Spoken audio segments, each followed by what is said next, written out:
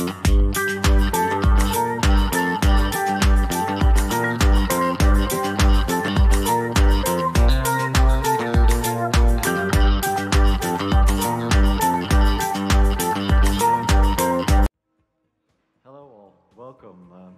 I'm here to talk about ankle monitors, and just at the start of the talk I would like to say that I'm keeping this limited to ankle monitors used in other countries, because I sort of want to keep some friends here. Like, I might not want to go to a country where I've just hacked all their stuff, and you know, that might be a thing. So first, the introduction. I'm not a security researcher. I'm just a developer at a bank, at the Rabobank. Nice place to work at, but yeah, I sort of stumbled into this by accident. I wouldn't exactly call it an accident, but it's basically my partner at the time really wanted to know where I was at the time, and I kept sending these WhatsApp GPS links. And you know, you can track someone for like 8 hours and they know what you're doing. So eventually I got around to watching talks on DEF CON about ankle monitors, and there was this guy who hacked an ankle monitor, and I was like, maybe I can do this, but better. So maybe I can actually make these things usable.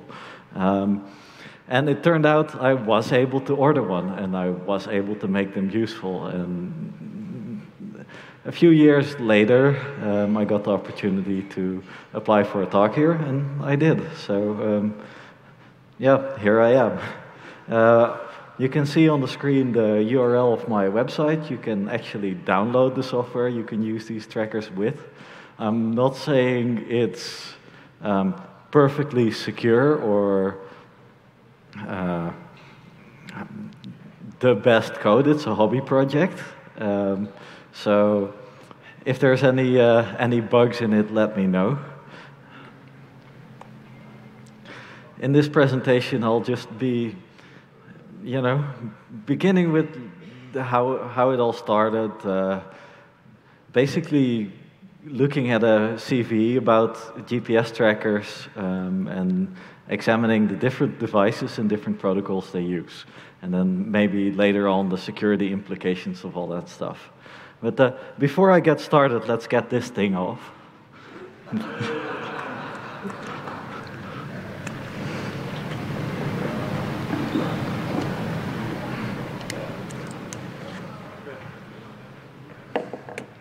So that should work.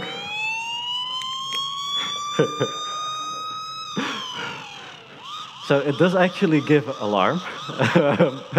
I'm not sure how long this is going to last, but so as you can see, these ankle monitors really do work for monitoring people and seeing generally where they are. So how this all got started. AliExpress. You can actually buy ankle monitors from the internet.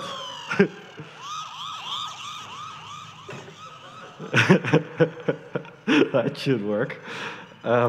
So you can actually buy ankle monitors. This is not a very advanced model. It's also doesn't have a great battery life. It's just generally not the best technological option if you want to monitor something. It does work, and they're freely available. So these are just a great way to get started. This is just something that's available to the public. In this talk, I won't be focusing on this one, mainly because technologically it's not that great, and the one I was just wearing is a lot more effective and a lot more interesting because it's actually used, not just by private individuals. So, yeah, but this is how it all got started. And this is how it's going. So this is a box of ankle monitors. I have a few with me in the speaker stand. So that's kind of how it goes. I have another one here. This one is actually the one I'm most proud of talking out of a company, because it has a metal cuff on it.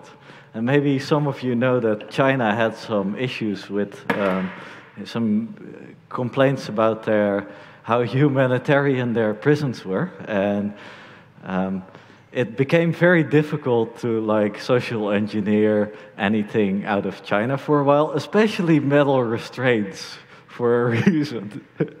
So it took quite some effort to like get this sort of beta model of ankle monitor out of that company, but it worked. So I'm most proud of this one. So we have a CV, and I'm sure you can all sort of laugh at this. This is for car GPS trackers. And the thing is, most of the companies that produce the chipsets for these things, like they also make car GPS trackers. There's a giant overlap between the chipsets of ankle monitor and what's used in a car tracker. So this CV might sort of apply to these devices, but there's way more than just that going on.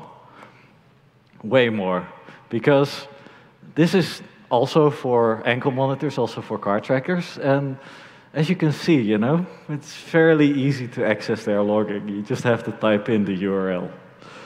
These slides are available, and the data is also freely available, apparently. So, yeah.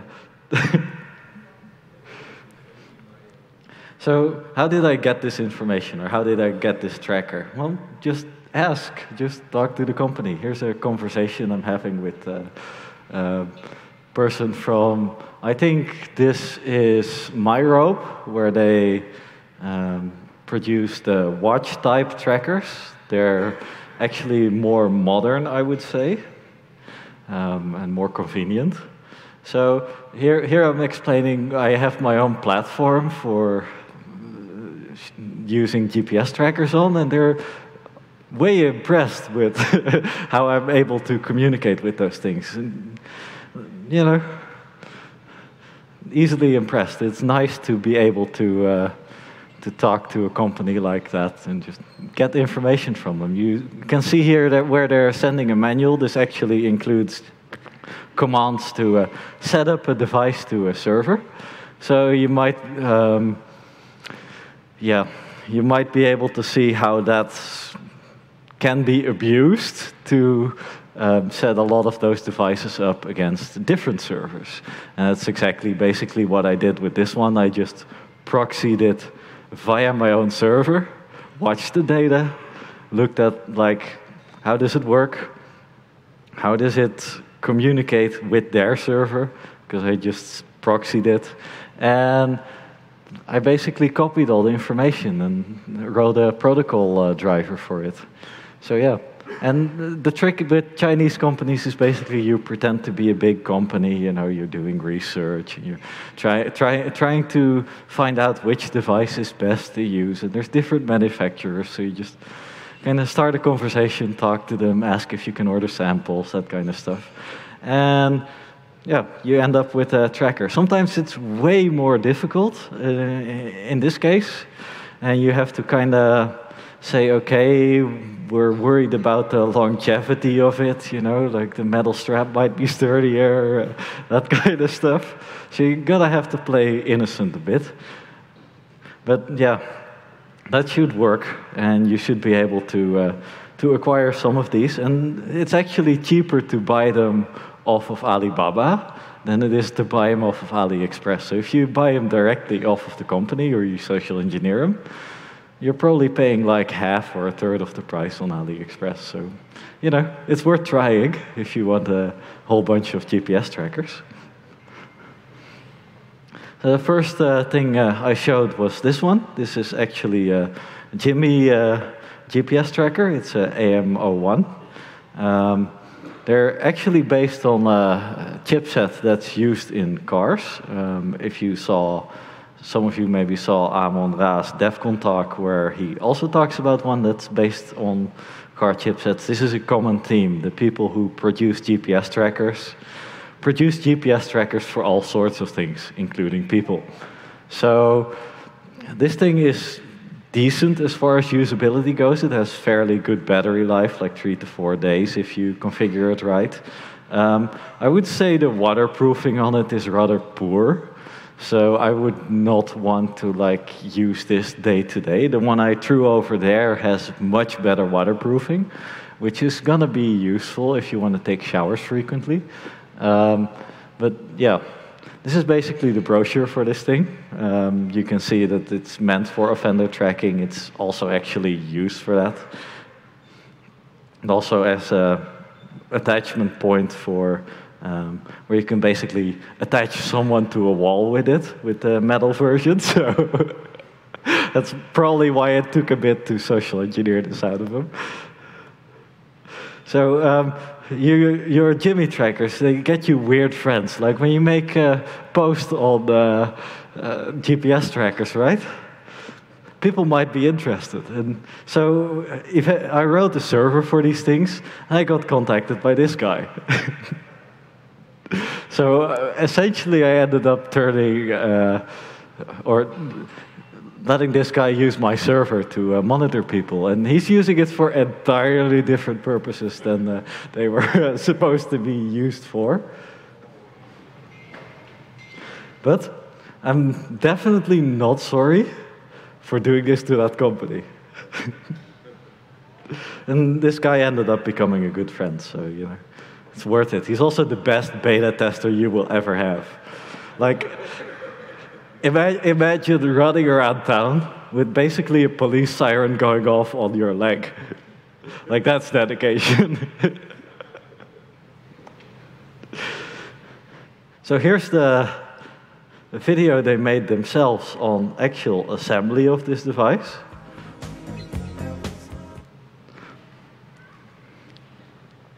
So here you can see exactly how it's opened, and it has a few screws on the inside, so fairly hard to reach, I would say.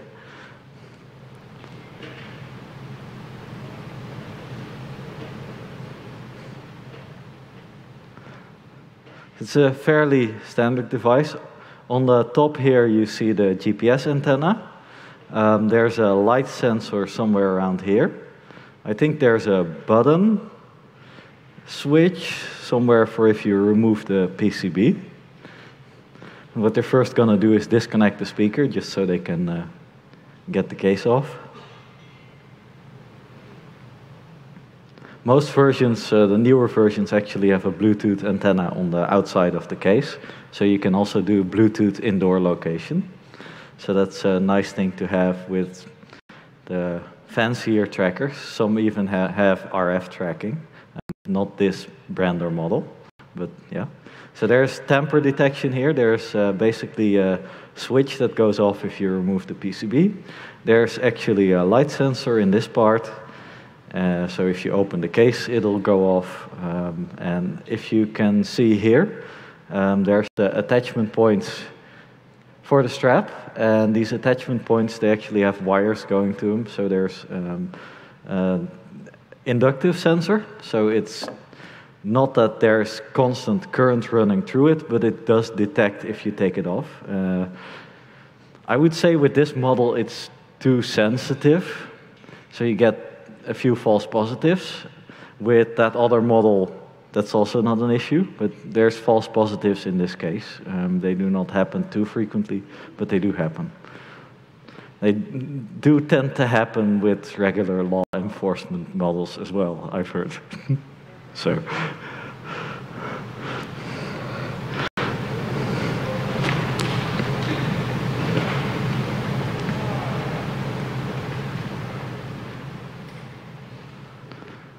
Here you can see him remove the battery connector. Simple thing.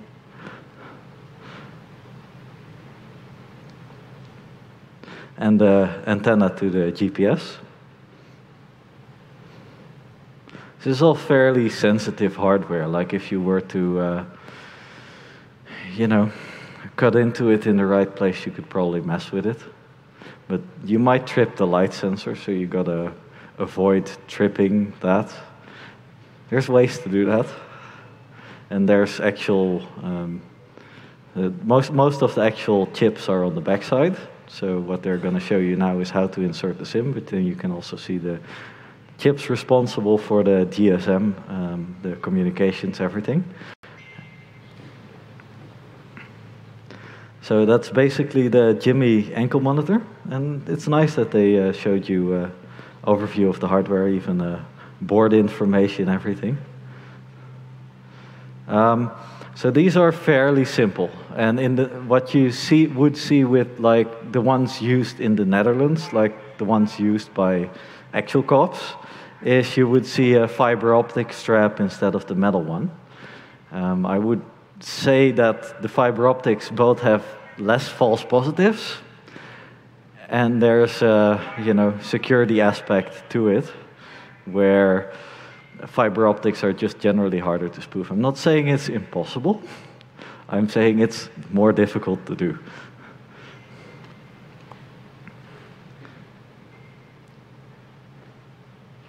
So we have the tracker protocol, and this is just taken from car trackers. So there is actually software, TrackCar, which is used for GPS tracking cars. And they have an implementation of this protocol. It's a more complete implementation, but there's a few features surrounding this device and specific error cases that are not implemented there and that I have implemented. If you see the software on my website, all the manuals to this one are included, all the protocol documents are included.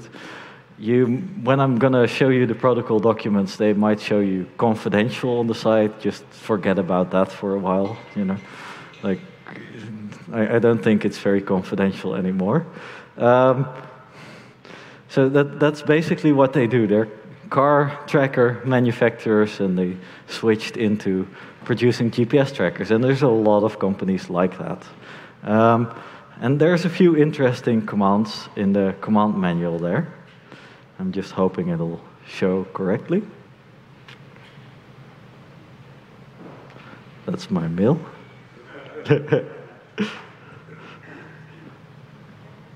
Yep, there we have it. So if you see the command list, you can actually query, these commands can all be sent via SMS command to this device. So if you have the cell phone number, you can already compromise it. And is anyone here familiar with the IMSE catcher? Yeah, so you guys know how to compromise these really quickly. So that's a thing. These are also just 2G, so they're generally very easy to compromise.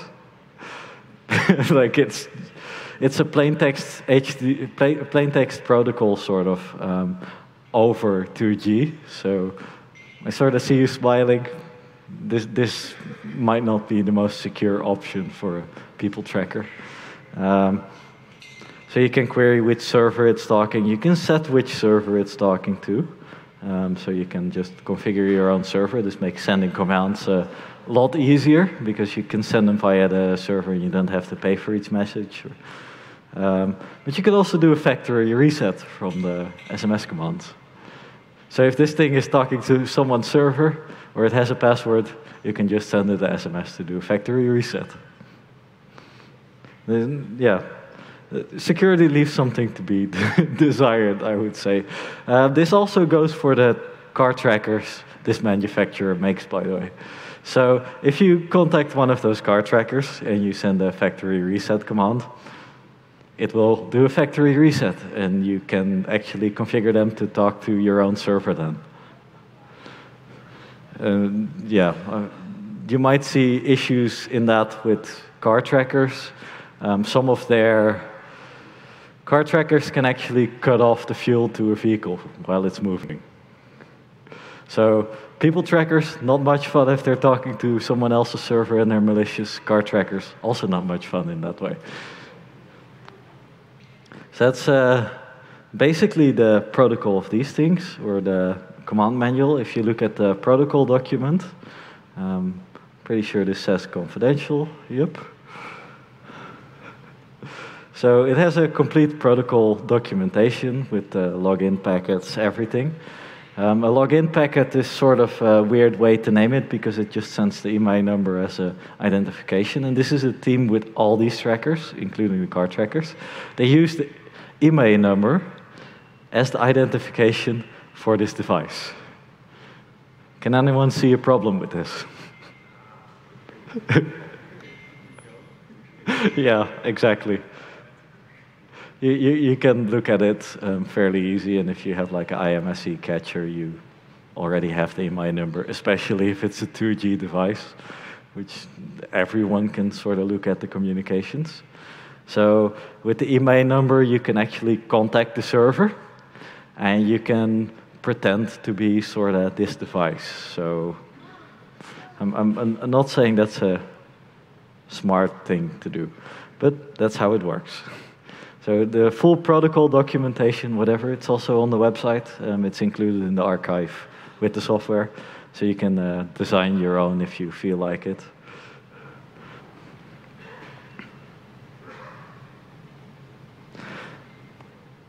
So there's also Megastack trackers, and if you look at this one, this is M2-200X, and they're actually used. This is a site from Brazil tracking the world. The beam is slightly over the slide, but you can sort of guess that this is from advertising for these trackers. So this is where they're actually selling these to customers. These have sort of the same vulnerabilities, the same sort of technology.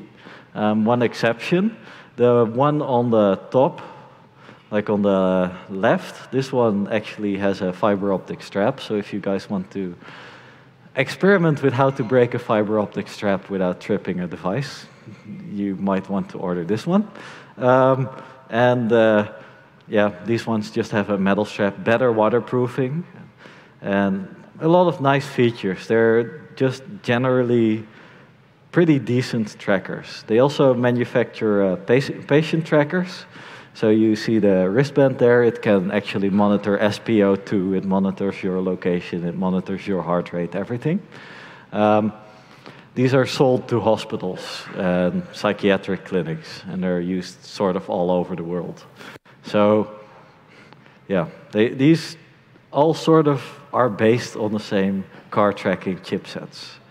And Megastack is a more widely used brand. So you will see this used for tracking people for corrections in smaller countries, not in the West.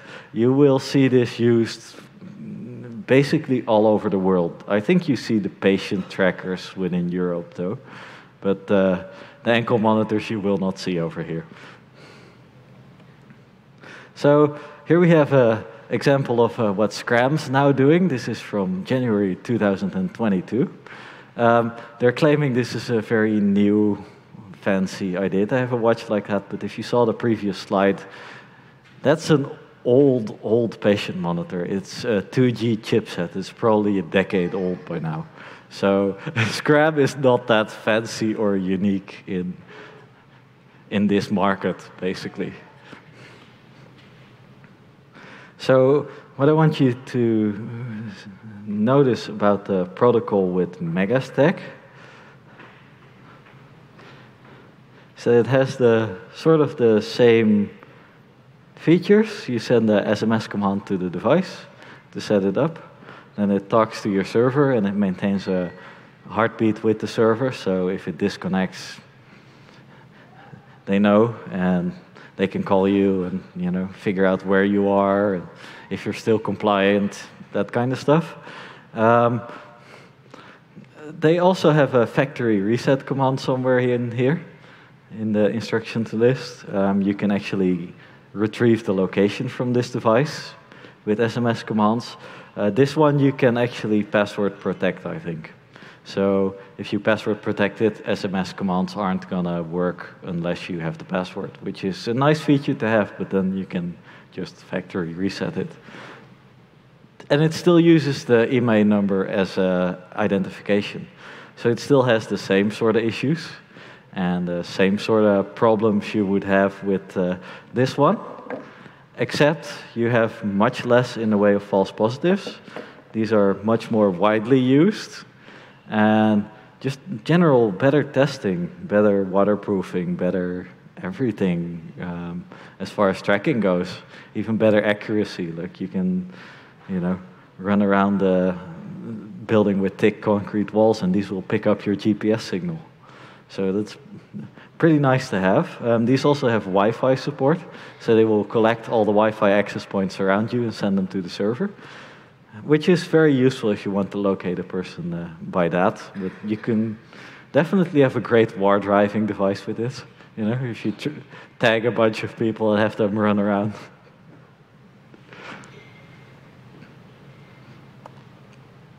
So now back to another brand, ThinkRace. And ThinkRace is a brand which this talk actually got its title from. This person actually lives in the Arab Emirates, and she doesn't really strike me as the sort of person who would live in the Emirates, work in the Emirates for a tech company, and then contact someone who talks on GPS trackers, you know. Like, it sort of seems odd. And she works for a government-connected company, so yeah, that's sort of stalkerish, I guess, if they start adding you on LinkedIn. So you can all look this person up if you feel like it. Yeah. So this is their advertising. And basically what you can see is how they track immigration in the United Arab Emirates via these watch-type trackers. They also make ankle monitor versions. I have some with me at the speaker desk. Those are also used in the Emirates. And yeah, basically this is what a watch like that looks like. And they're used for COVID monitoring. They're used for immigrations tracking. Here's how their platform works. So here you can see all the happy customers with a new, we want to track you watch, you know. This is sort of them explaining their immigrations procedure and how it works. Here you also see they use the email as identification. It's a strong trend in this.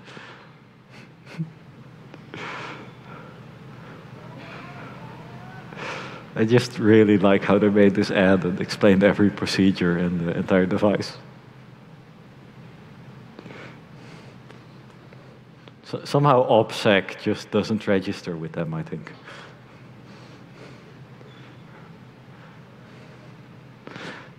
But these devices actually work, and they do work as advertised. And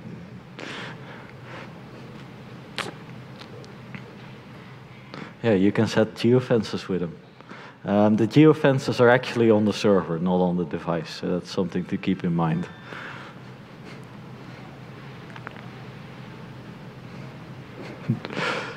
So for immigrations, COVID, quarantines, whatever, they want to keep you in your hotel.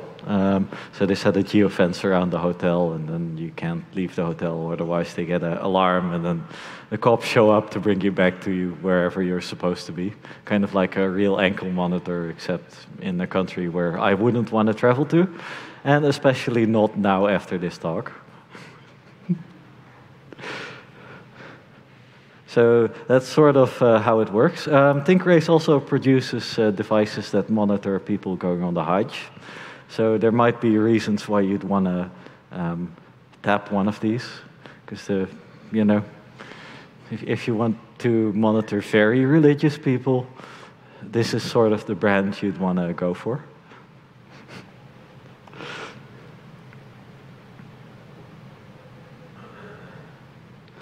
So I could show you the protocol documents again.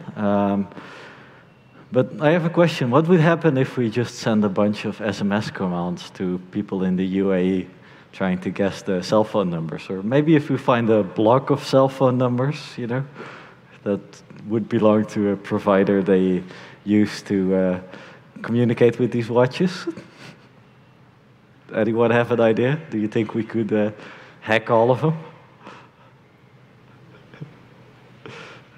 So yeah, it's definitely possible, and you can definitely find them in the Emirates, and you can definitely get a response out of them. So you could set them up against your own server, And that's sort of a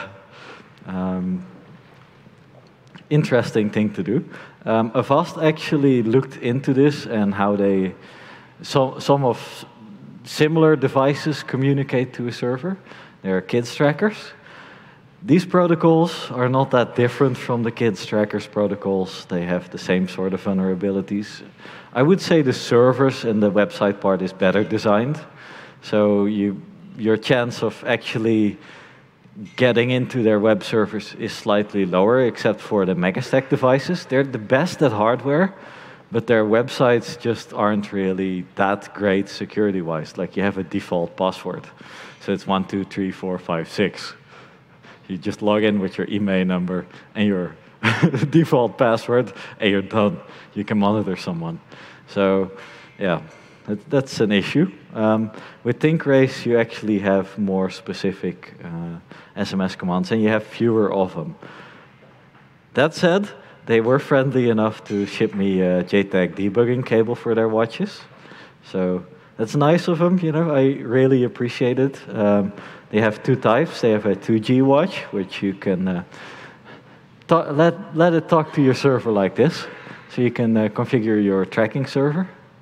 So if you want to proxy it or have it talk to your own server or figure out where someone from the UAE actually walks around, this is what you can do.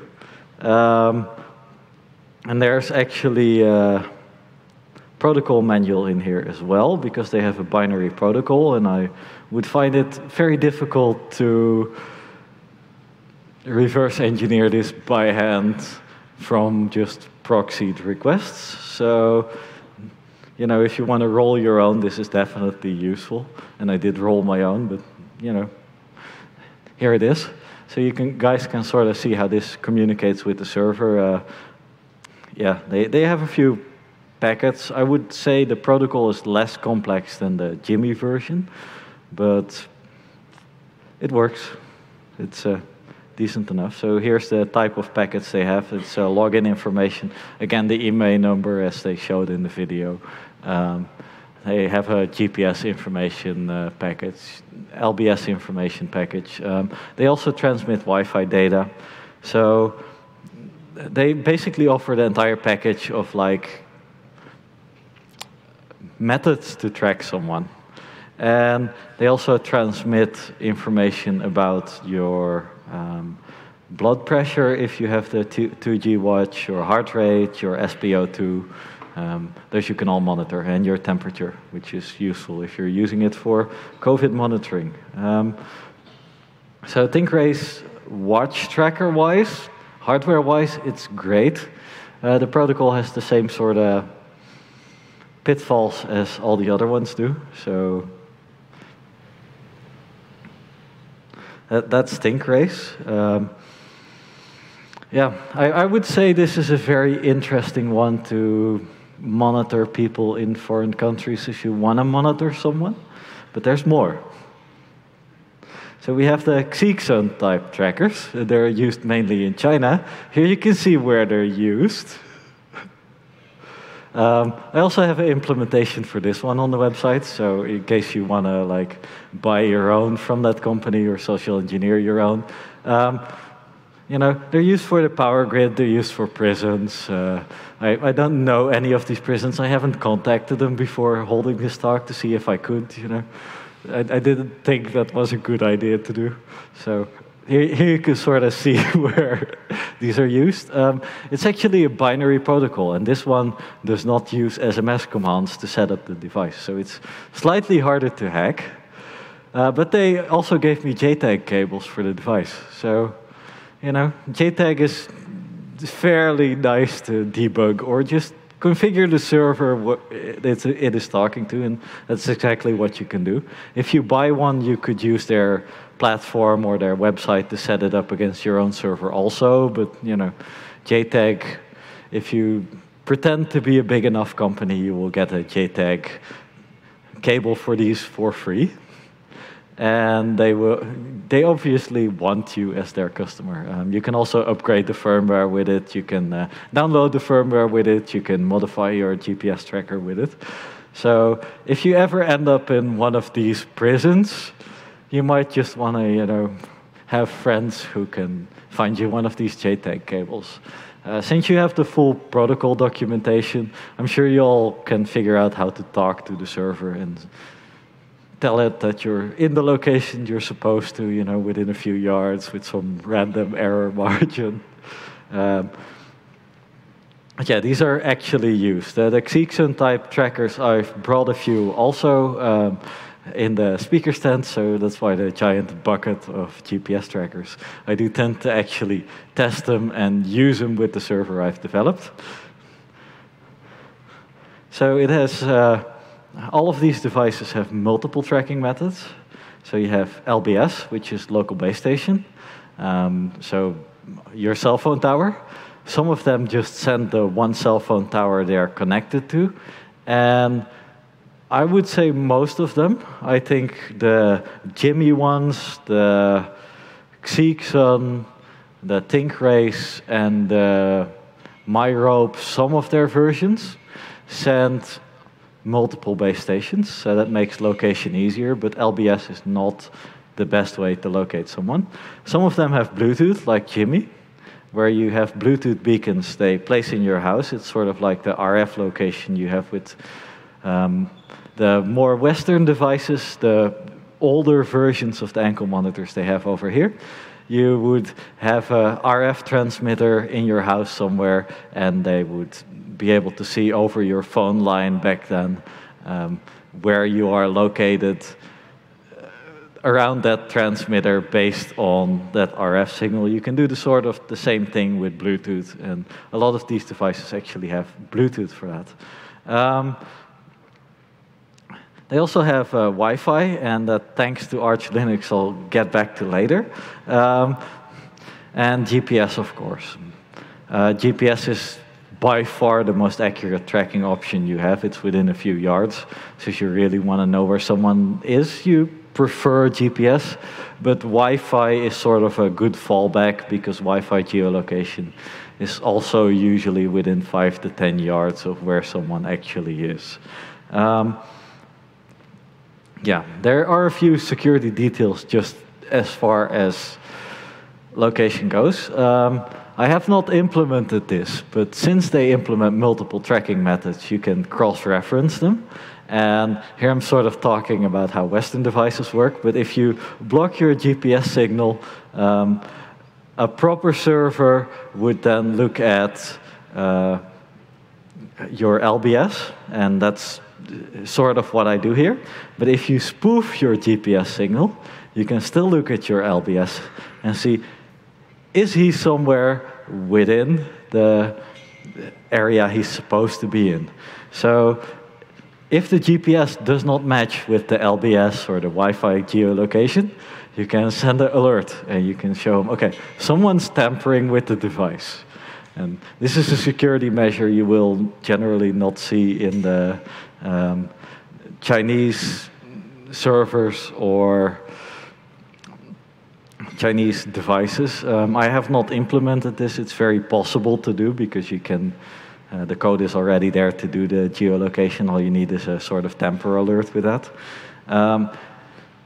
There are multiple attacks on this. You can downgrade one of these 4G devices to 2G, so you can jam all the 4G signals. This is fairly illegal to do, but you can do it. And then it'll communicate over a 2G signal. And the 2G signal you can intercept, and you can spoof, and you can mess about with. Jamming is possible because their server does not match the LBS or the Wi-Fi location to the GPS signal, so you can mess about with it. Some of them actually shut down the GPS receiver when there's a Wi-Fi signal present. That's a bug, because if you shut down your GPS receiver when there's a Wi-Fi signal present, well, my phone can send the Wi-Fi network just fine. I can broadcast a SSID from my phone. I can broadcast multiple SSIDs while I'm driving in my car. And if it's not getting a GPS location, but it's just doing Wi-Fi location, you would never be able to tell I'm just walking out with my router, you know? It's not that difficult to add like a backup power supply to your router and just walk out the house. So there's a few bugs in there. That's with Xeexon. With ThinkRace, you can actually force it to GPS locate, and that's what I'm doing in the software. So it's harder to fool the server if properly implemented. And I don't think the actual Chinese server pulls the same trick, but mine does, so you won't be able to run away with your Wi-Fi router in hand with this one.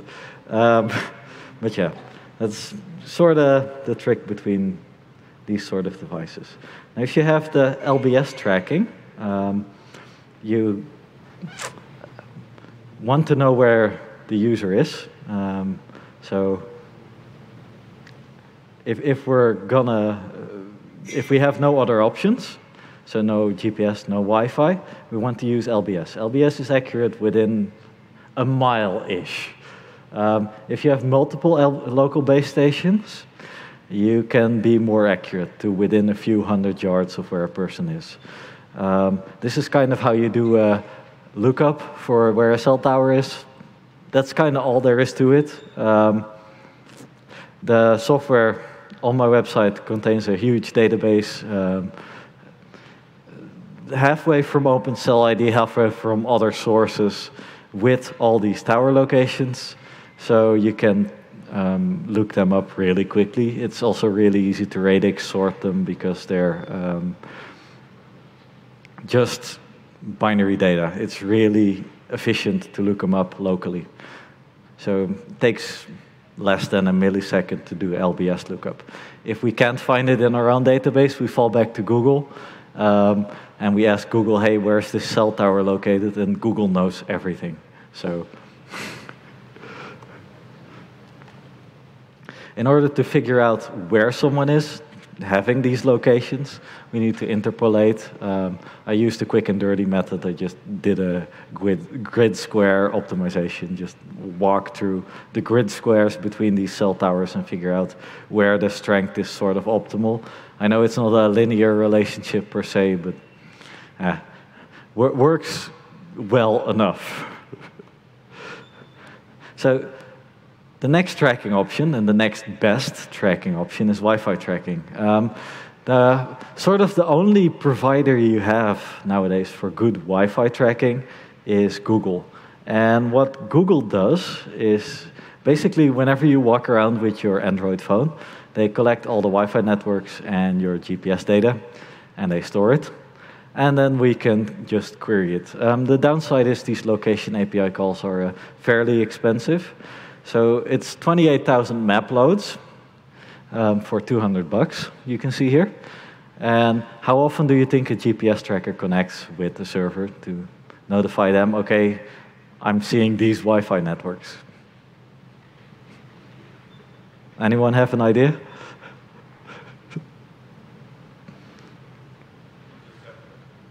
Not once a second. Yeah, usually once a minute, once 30 seconds. It depends on how you set it up. If you want to save power or you want to track someone for a long time, you might set it to 3 or 5 minutes. But there's a lot of minutes in a day, and this would get expensive fairly quickly. So I've implemented caching in my server. Usually people are stationary and they stay in the same house. Caching only works if you do not send the signal strength, because signal strength will vary for a lot in the same area. So what I've done with the caching is I have just stripped all of that data, sent Google the plain Wi-Fi networks, and got back the location. I am unfortunately not that rich, and I'm not going to be able to afford $200 a month just to track one person, let alone like 10 people using my server. Luckily, each open source distribution has Chrome. And anyone know if Chrome also has a location API call in the API key in the source code? Yeah, you're correct. They have a location API code in the source code for instance, Arch repositories. So I'm using the Arch keys for myself, but in case anyone wants to set this up, if you want to do it cheaply, there's ways. Please don't block me. I enjoy doing this far too much, and I'm far too cheap to stop doing that. If that doesn't work, we fall back to the here geolocation API. It's what used to be TomTom. It's cheaper. It's a lot cheaper per API call. So yeah, Wi-Fi geolocation is efficient. GPS we all know. And we know the security implementations of this. Now, I said I wouldn't talk about Western devices, and I have very little time. But I'm just gonna give you guys a small hint. Most of these devices in the West have a fiber cable. Anyone remember the right picture? So this strap is bent, right? And it's flexible, and you can sort of bend it, So there's ways to inject and extract light from a cable like that. It's fairly difficult and expensive, but it's doable. And then there's still the open servers you can use, which I've shown you before, and I'm gonna skip for now, I think, because I don't have that much time left. But basically, this is the live gateway log you can all experiment with, which contains some information on the MyRope type devices, including full locations, everything. So remember that URL. You can ask me for it later if you want. This is a server where they've just been kind enough to publish their logging data. Nice to have. Now let's get back to the actual software. So this is the end product. You can sort of see where I came from and traveled to MCH. You can sort of see how fast I was going. And the battery level, of course, and everything. You can see the status of the device here. You can see how many satellites it has, what kind of connection it has. So there's a fully working implementation of this thing here. And you can sort of see where I'm standing at this point right now. And you can see an event, which is where I've taken this device off and then closed it again. So it has the full functionality you would expect of a law enforcement device, including all the geofences, whatever. So that's sort of it for what I can demonstrate in the 50 short minutes I have. The software is on my website. If you have any questions, you can talk to me later or outside this tent or at the speaker tent. I would like to thank you all for your attention.